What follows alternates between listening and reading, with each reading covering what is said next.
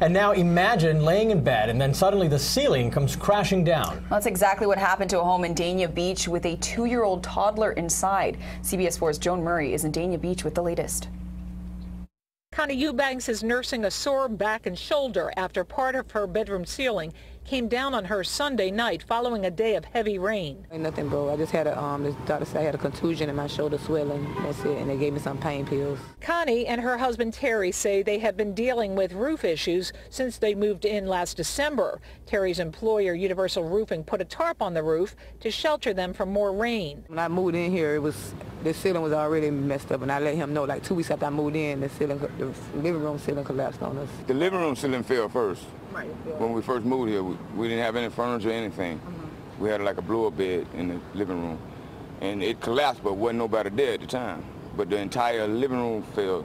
And before then, the previous tenant stayed here. I think it collapsed on them too. The Eubanks say they have not been paying rent, and they have notified the property manager. The manager told them they will let the owner know. Just fix it.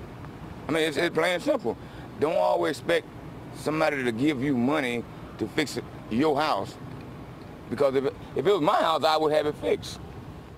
I spoke with the property manager who refuted what the Eubanks have told us. She said that they had no idea that the roof was in such bad condition, and she said that the Eubanks are being evicted from the property. In Dania Beach, Joan Murray, CBS 4 News.